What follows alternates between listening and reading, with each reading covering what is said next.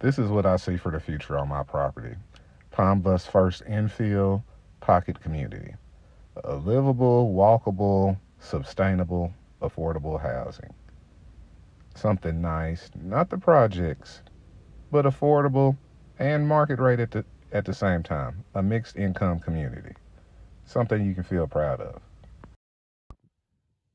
Okay, so the property is 165 feet wide and 669 feet long. So,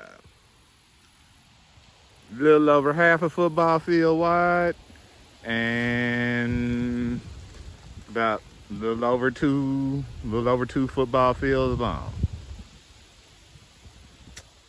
You technically can put 50 houses out here. I mean, 50 units. I'm not gonna say necessarily 50 is the number I'm gonna try to hit, but I'm gonna look at some plans and designs and just see what will go out here. Like, what will go out here and still keep some green space, keep some trees, and maintain nature and still provide sustainable, affordable housing.